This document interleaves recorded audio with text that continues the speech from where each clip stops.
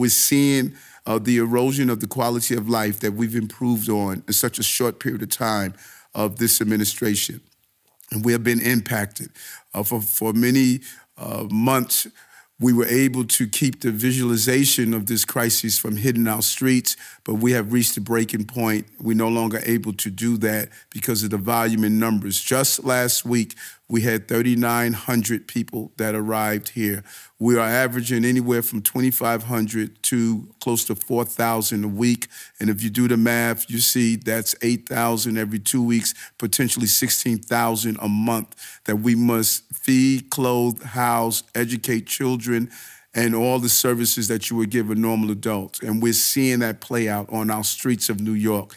And that is what the breaking point looks like, what we are experiencing right now.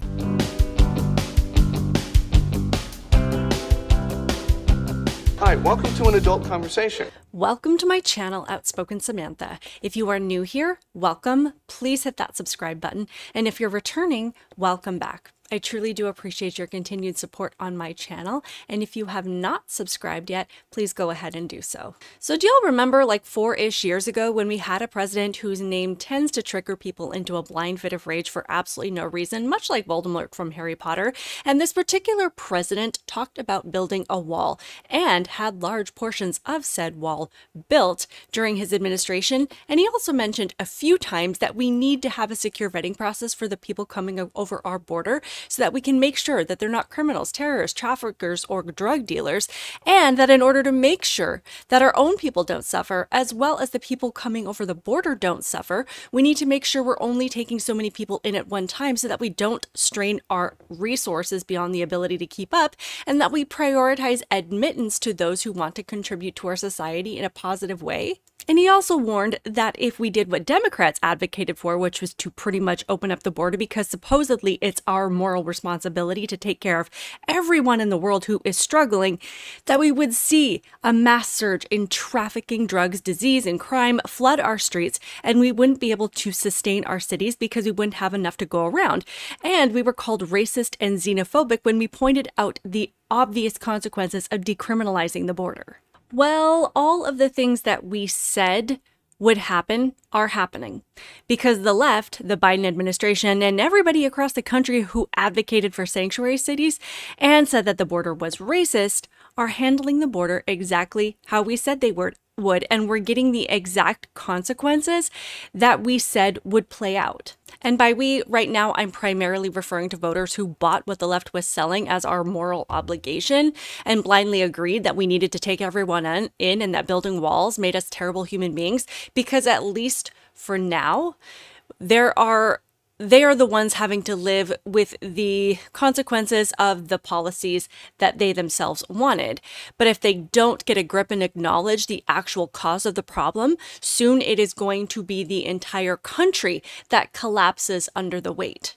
This is the Chicago O'Hare Airport, which has been turned into a shelter for illegal immigrants.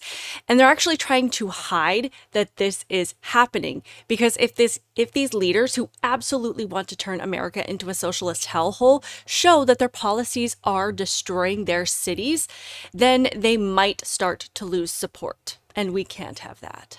And this is Mayor Brandon Johnson of Chicago, and he is asked point blank if he will raise taxes to pay for the illegals that are flooding his city, and he spends about 2 minutes not answering the question. You added a tax to help pay for the migrant crisis. Here's what I've said repeatedly. This is an international crisis. And we've heard you say that. Okay, so then you know the answer then. Well, the no, federal because the answer I asked is, are you adding a tax? The answer is the federal government has to do its job. And what if we don't? Well, look, there are 30,000 Ukrainians in this city right now who sought asylum, who were refugees. What's the difference between that crisis and the crisis that we're experiencing now? So this is not an unprecedented demand. There were services that were attached to individuals who were seeking asylum from the Ukraine, and the federal government acted. And so my question is, and it's the question that everybody is raising, what's the difference between those who are seeking asylum in this country, 30,000 of whom are in the city of Chicago? What's the difference between Ukrainian refugees and those who are seeking asylum from Central and South America. Pretty sure the people that are seeing every single public space around them being flooded by illegal immigrants and they are having to put their tax dollars towards supporting them is not asking about Ukrainian refugees. People of Chicago want to know, will you raise a tax, whether it be a property tax or implement something else? Well, it's interesting. No one has ever asked me if I'm going to raise a tax. In fact, you added a tax to help pay for the migrant crisis. Awkward. I did not raise property taxes. And still, without raising property taxes, a full investment in homelessness, $250 million, $100 million for violence prevention. We're going to open up mental health clinics. We've eliminated sub-minimum wage. Black and brown women who were tip workers. We're talking about tip workers that's attached to slavery.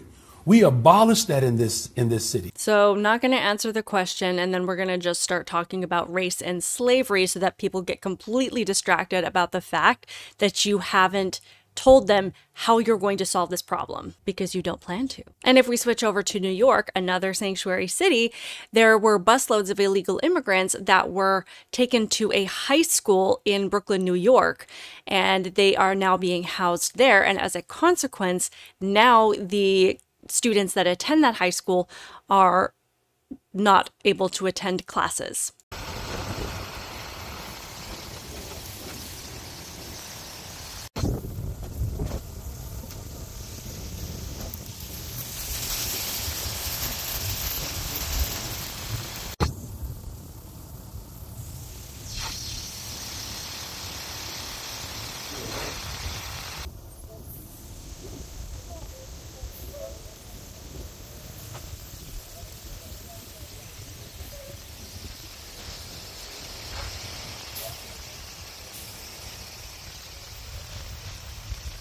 No answer on how long my kids can be out of school, right? No answer. No answer. You guys don't give a shit because it's not your kid. And of course, parents are angry about this.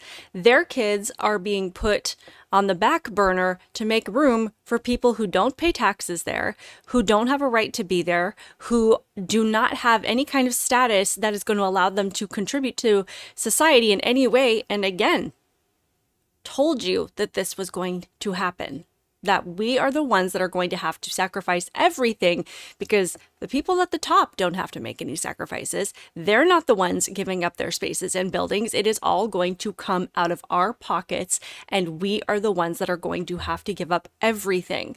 They are going to have to give up nothing, and we are going to have to sacrifice everything. How does it feel that you kicked all the kids out of school tomorrow? How does it feel? Do you feel good? I hope you feel good. I hope you all sleep really well tonight. Why are you yelling at them? Because I have a right to. That's why. That's why. Because I'm an aggravated mother. That's why. Yeah, look at that. Look at that. Look at that. Taking over my kids' school. I'm going to bet that this woman had a "No humans are illegal" sign in her front yard until about 5 minutes ago. Then Kaya Rychik, I am so sorry, I don't know how to pronounce her name, of Libs of TikTok, went out to talk to people out front of the school and get some more perspective on this situation. Have you heard anything from other parents? What were some of the sentiments that they were saying? Well, some of the parents' concerns, what I can tell you, some of the main concerns, and some of the things that were voiced. For example, our kids, they have to go in with their ID. It's a must, which I agree with, because I believe every person, they should know exactly who's walking into that building, the time, it's time stamped. They know exactly what time a kid walks in with their IDs. They go through metal detectors daily. Sounds like it is a lot harder to get into that high school than it is to get into the country. We have people that are coming in that are unvetted. We have no idea of their background. They don't show a Vax card when they walk in there. I'm sure they don't. And we don't know what they're carrying around in them. They're going to be all over that building. It's 1,900 of them. And another parent was also saying that they can come in. They can stash drugs, they can stash weapons, whether it's a gun or a knife or whatever. That sounds awfully racist. Or a knife or whatever, because I'm sure you're aware there was a stabbing at Floyd Bennett with these migrants. Mm-hmm. And they can stash these things in the school. And God forbid, like when the kids go back to school tomorrow, one of these kids find this, whether it's drugs or a weapon. We were assured that the building is going to be completely sanitized, but we're not there. And that's why it was very disturbing to have one of the teachers come on and say that if you parents are so concerned, send your kids in with wipes, sanitizing wipes, and Lysol spray. So basically, you deal with it. If you're so concerned with all of these things, then you have your kid fix the problem. You have your kid clean the building. That sounds fair. So these students were then switched to virtual learning, and we all know how effective that is. Kids from the 2020 pandemic, the 2 years, depending on where you lived, that things were completely shut down, have lost years of education just based on that time period and the policies that were implemented. But they have been switched to virtual learning. And not only that, it says here, if you want, please log into your teacher's Google Classrooms for your required assignments.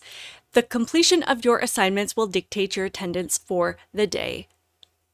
Not too terrible, but then it says teachers will be available via Zoom if requested prior by email. So they don't even have access to a teacher unless they make a request the day before.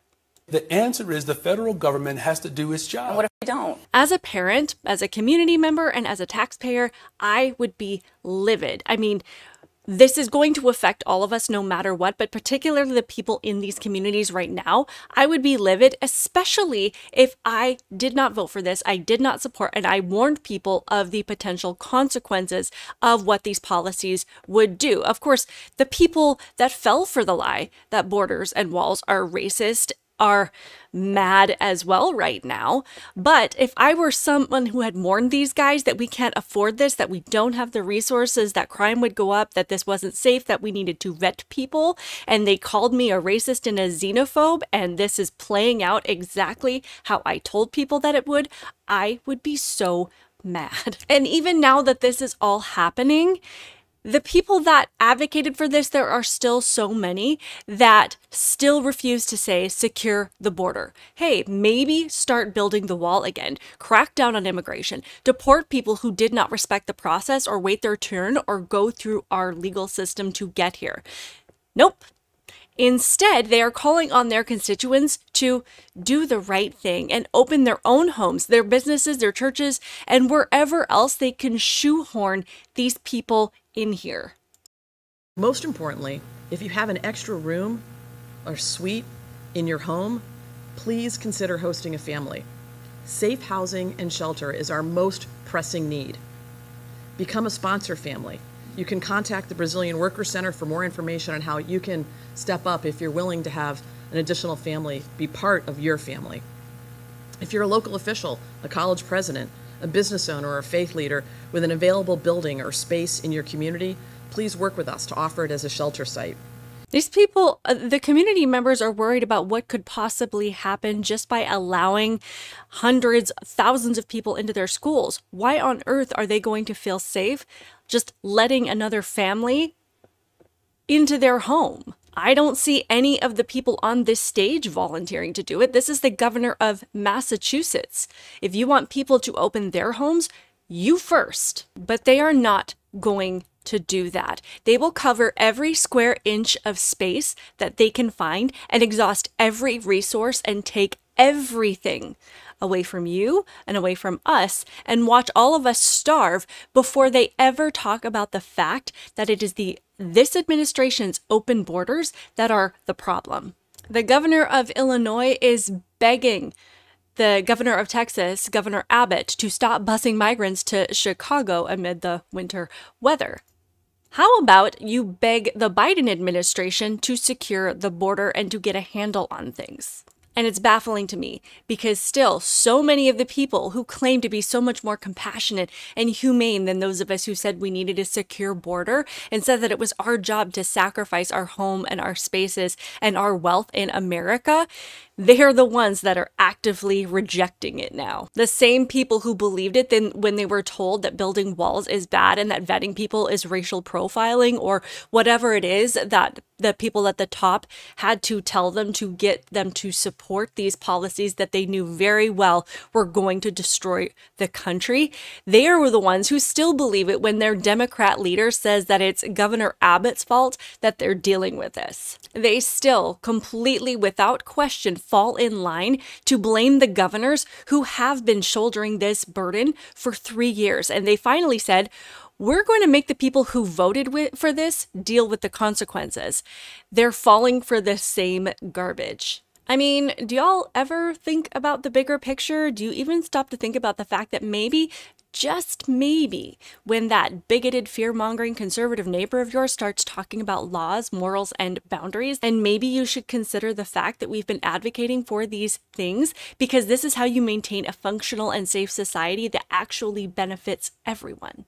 Just a thought. Anyway, I would love to hear your thoughts on this in the comments below.